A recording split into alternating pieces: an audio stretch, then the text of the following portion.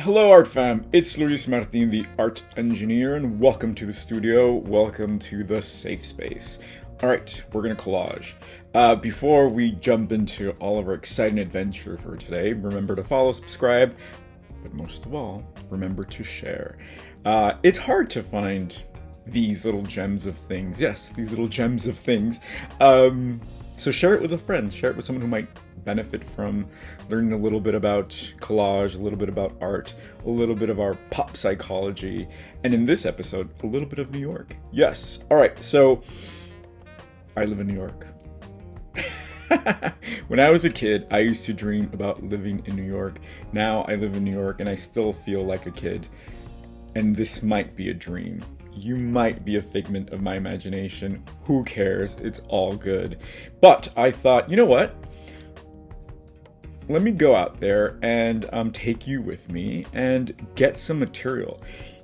In New York City, there's all this urban decay, right? It's very beautiful, it's very glamorous, it's gross, it's disgusting, but I love it, and it's probably why I'm here.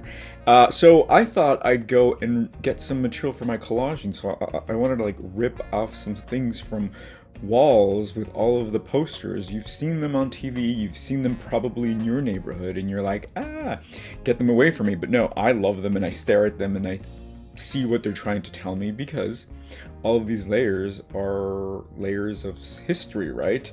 Movies, posters, graffiti. So it's a really beautiful collage, an actual collage of our culture and our society.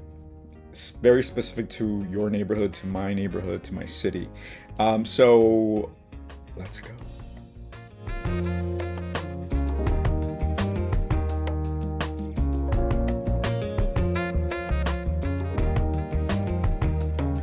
I live next to the Williamsburg Bridge. The Williamsburg Bridge has been a connector to the city all of my life. When I landed in New York when I was 19, I was next to the bridge. And I told my grandma, and my grandma's like, "You're gonna live under a bridge?" Of course, that wasn't the case. But in my head, it kind of stuck, the imagery of living next to or under a bridge. So I went to Target. Actually, it might have been Walmart. Tell no one. And I got those huge suitcases, the hard ones, you know, like the ones that people used to take in steamliners. The trunks, it was a trunk. I got 3 trunks and I thought, well, if all else fails, I can just put these little trunks together and I can sleep on that, right? That was my 19-year-old brain rationalizing what I would do if things didn't work out. I was definitely not coming back to LA. So the bridge connects Brooklyn to Manhattan, from Williamsburg to the Lower East Side, and there are beautiful things to see along the way.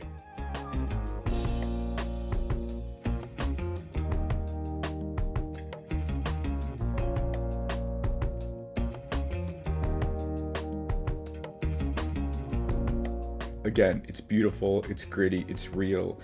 New York has gotten soft. I'll say that. New York has gotten soft if you can afford it. If you can afford to buy a Frenchie or two and walk them open-armedly and take the whole street, it's gotten really soft. If on the other side of the coin, you can't afford 2 Frenchies and vet bills, New York is still New York. It's still gritty, it's super expensive, it's dirty, there's rats everywhere. I wish I could say a lot of us are in the middle, but you're either here or you're there. I love walking and walking and walking. It's very therapeutic for me. I feel like I'm out pacing myself and leaving myself behind, or old versions of myself. The Williamsburg Bridge is pretty under the radar when it comes to thinking about New York. It's not necessarily the prettiest. It's pink, which is probably why I like it, actually, come to think of it.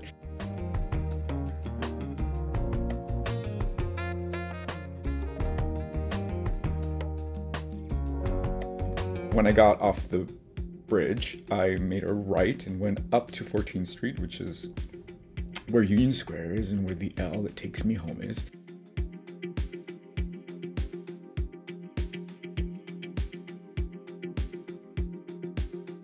I did find some fun walls to interact with. I thought I'd find bigger pieces, but I found smaller pieces, and I think that's perfect. Close your eyes. So if you are in a urban setting, keep an eye out. I take a lot of pictures of them and I print them out sometimes, but I've never really interacted with the city. Personally, because I operate from the safe space, I like to keep my hands to myself.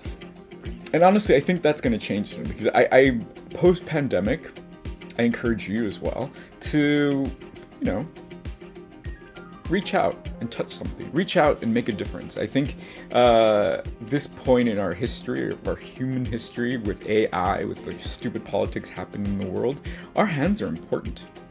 Our interaction, right? We can't just be spectators. Relax. We can do it through art if that's the way that you feel comfortable doing it. So I'm going to do that. I took some pieces off of the walls, and then I put them under my mat so they can kind of flatten and see what happens. So let me share what I got. Okay, so like I said, I put them under here. I just put it so I don't think it's gonna make much of a difference, but look at this. It's like a paintbrush, right? Ugh. It's also the shape of Florida. Anyway, no offense to my art fam in Florida, but you know what I'm talking about. So these are really beautiful. Look at this. Oh, how fun. I don't know what I like more, the fake drawing grass or the brown. So again, I don't think this is gonna be earth-shattering, but it gives it history, right? I think the whole thing about, oh, look at that. The whole thing about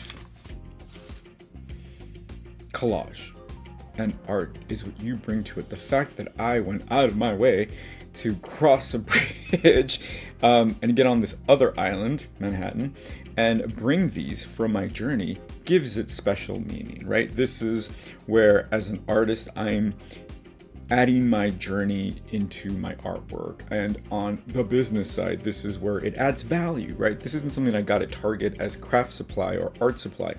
No, this is actual ephemera, $10 word, ephemera from New York City from 2023, right? So it's important. There is something really important to this. So let's just play. I might not do anything today and just talk about this, because I think this is really important as far as artists and how we interact with our environments. But look, I put this on the substrate, and look at that. I mean, it looks like a bunny. It looks like a dove. I mean, the possibilities are endless, and don't be precious about this, right? Not only because I went across the bridge and get this, I'm going to treat it differently. Quite the opposite. I'm going to treat it the same and give it the same amount of power that I give to everything else. On my way to finding all of this, there was a magazine store, a bodega, which we call, I guess, what would it be? A convenience store. It's a word I had to learn, because in LA, we don't call them bodegas, we call them liquor stores. And liquor stores in LA sell everything, milk, you know, snacks, and liquor. Here, when I first came to New York, I was at work at a museum, and I'm like, I'm gonna go to the liquor, I'll be right back. They thought I was gonna go buy alcohol, which I should have, because it would have made it a better experience. Anyway, I went to this bodega, and I found these postcards, and these postcards really caught my eye because they weren't your typical postcards of like New York or really cheesy. It looked like they'd been there for 20 years. I found this guy, and to be completely honest, I think this is my archetype. This is who I want to be. Some cool guy who can smoke without any consequences and dresses up to go for drives. I really think in my childhood brain, that's who I thought I was going to grow up to be. The verdict is still out. I might do this.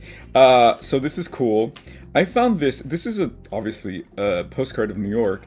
It's sepia, but I just realized that it's a new picture, because there's some buildings that are here, and actually, this is the Williamsburg Bridge here, and I live right here. So this is contemporary, but I love the color anyway.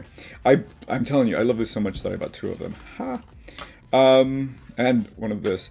And then this one really caught my eye because it's a person of color, and I didn't recognize it, right? Because you never see people of color who aren't Basquiat or whatever, or Frida. So I was like, who is this person? And her name is Ada Overton Walker, born 1880, deceased 1914. She's a dancer, singer, actress. She was the leading lady of the famous Bert Williams and George Walker musicals. She lived, right? And wow, right? I'm an artist. When I pass, will anybody know who I was? Who knows? Probably not. And who cares? So I get to do this now. And the fact that I bumped into another creative from the past of color makes me really happy. Actually, I'm looking at my wall. Ada Limon. Last week, I stumbled upon another Ada to sign. So, okay, I'm going to play with this. Again, I'm a big proponent. I love to tell people, use yourself, use your image. No one is looking for you, especially if you're an artist of color, if you're a woman, if you're trans, if you're all of these things that aren't the mainstream. Use yourself. Take a picture of yourself. Do a selfie. Do a series. Ask a friend to take a picture of you. I've done it many, many times, and every time I go into my box, my collage box, I always bump into myself, right? And I'm like, you know what? I should probably just use this. So here I am. And let me just take out some other stuff. So I always keep my box full of things that inspire me. So let's pull out some stuff. So again, I mean, bam. Bam, right? Like just so much beauty. Okay, I said a mouthful. How are you?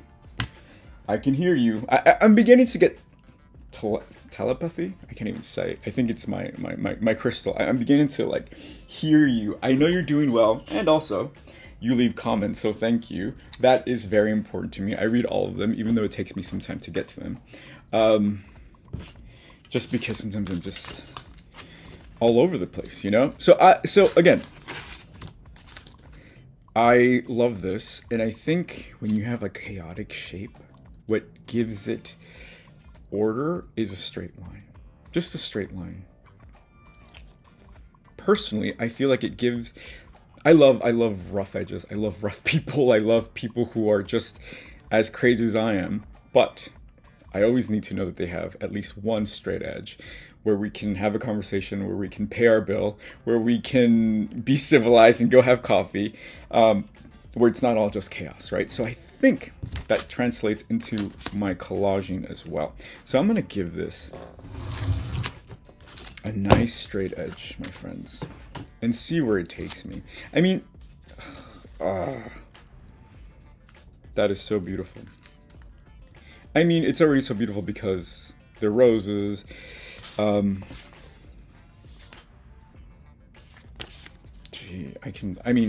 having tons of fun, you guys. I don't know. Just come along. I also have so this is the thing. This is by a photographer. His name is Alain Daussin. This is done in 1990. I don't like using people's work that you can recognize. Though I've never seen this image, I know someone will recognize it. I've been working with a lot of birds recently, and people are like, oh, the blue foot puffin or the blah blah blah, and I'm like, yes. So I'm learning as I go, but I also don't want to create opportunity where I give light to something that I'm completely ignorant about. So I'm gonna mess around with it where it's more about my perception of this than it is about the photograph, right? I mean, so I'm gonna play with the duality. Yes, I am a Gemini. So I'm gonna play with, you know what? How about this? This is a fun thing to do. So sometimes, no, not sometimes, quite often, I have more than one subscription to the same magazine. So I'll have 2 issues of the same issue. So I have 2 images of everything, is basically what I'm trying to say. It's fun to play the duality game with it, right? Using the same image twice and kind of manipulating it and see what happens. Okay, I'm happy here. I think so, I can feel things percolating. So you know it's gonna be good. So check this out. Ooh, yes. Okay, I'm liking this. So let me just cut the white border out. I always buy postcards to send to people, and I never do. I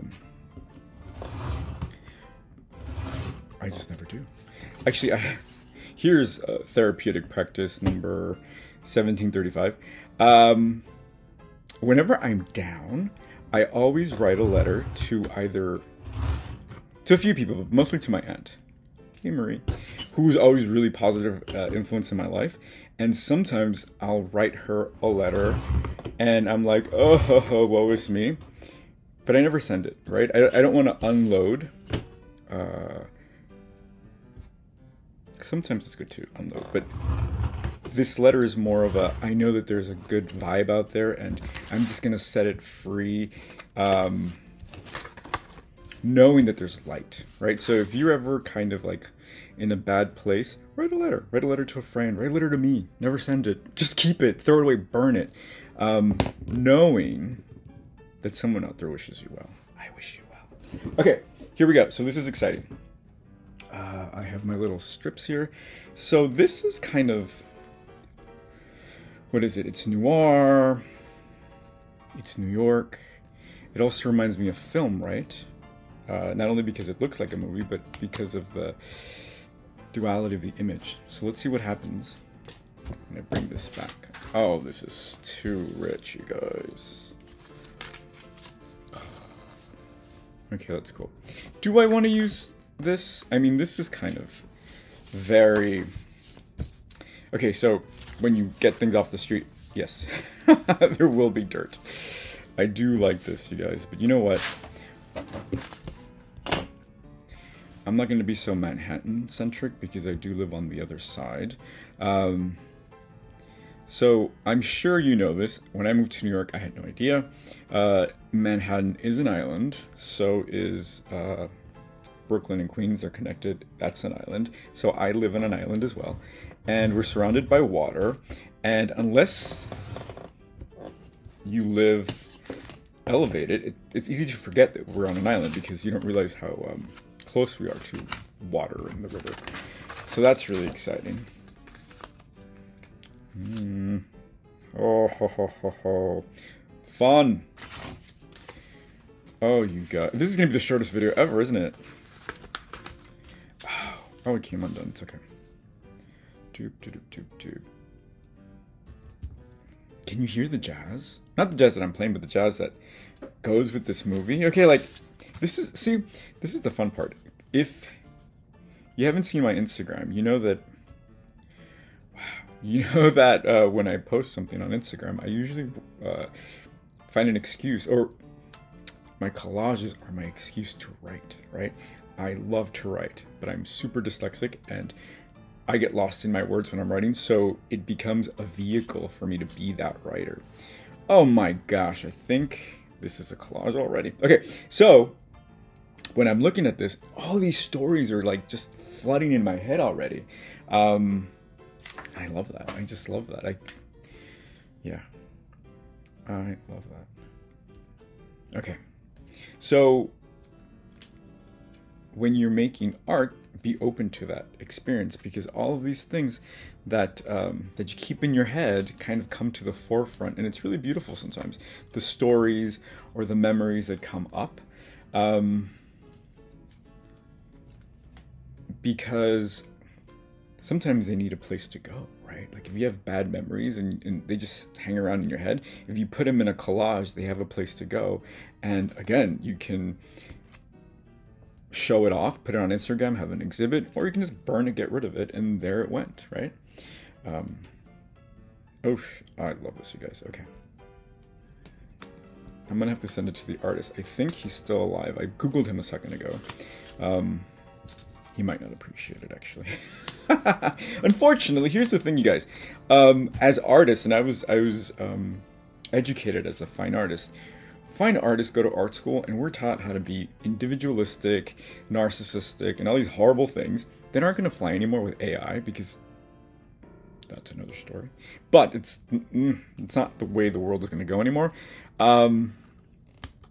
Which is why I love my collage community so much, because the people that I've met and in my collage community, we're the complete opposite. We're so open and giving, and someone will do something that I'm doing similarly, and it's like, oh, how cool, it came out so different for you, opposed to, ooh, you're copying me, which is what we're trained to do in art school. Like, don't copy, be original. But maybe that's just my gripe. Did you go to art school? Let me know how you were trained to perceive the community, or were they just competition? Okay, yeesh, I love this so much. Okay, I want to continue a little bit with this photograph because it's too much this man's photograph, right? Look at these are amazing. I think I can just play with this a little bit, but it's not going to be enough. This is just kind of because they were looking at me and they're like, use me. Okay. So, if you want to come to New York, come to New York, bring a lot of money. But also remember, the most exciting place in the world, really, is under your feet. It took me a while to figure that out because I relied on the fact that I lived in New York, or that I had to move to New York to be part of anything. But I remember I have a really good friend, Adriana, who asked me when I enrolled into art school. She's like, oh, what school are you going to go to? And I said, I won't say where I went because I don't want to give them any boasting rights. I told her the school, and she was like, oh, that's so cool. And I'm like, no, it's not. It's a stupid school. I'm only going there because it's cheap. And she's like, yeah, but you're the type of person that's going to go there, and then people are going to want to go there because you went there. And I'm like, okay, I'll take that. But I thought that was so cool, and it took me a while to internalize that, like, oh, right. And here's someone rooting for me, right? Like, what a feeling. So, yeah, wherever you are, that's a cool place. So let me know where you are. I want to be cool with you. Okay, I was playing with this. This is Crink, and it's painterly, and it's kind of really messy. So I'm very hesitant to dirty my hand, actually, truth be told. But I'm also very hesitant because it's unforgiving. That's what I love about collage. Collage is very forgiving. So I'm going to play with this. And actually, I'm not going to play with it. I already have a vocabulary that I've developed when using this material. And this is something, Pro Tool number 1725. Have a vocabulary, right? Have a go-to starting point for certain things. With this, I know I can't do detail. I know I can't do precise cutting like I said I like to do. So I'm just gonna go to my go-to. And what's one of my go-tos with this? You'll see.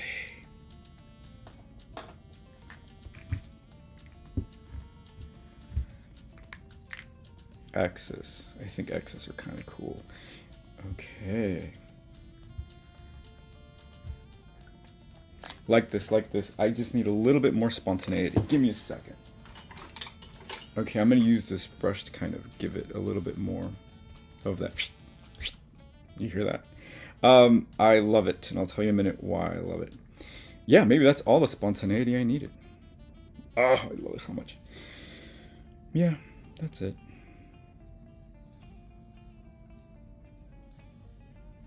Okay. That's it. All right, this is my collage, my friends. Let's make some space here. Okay, why does it work?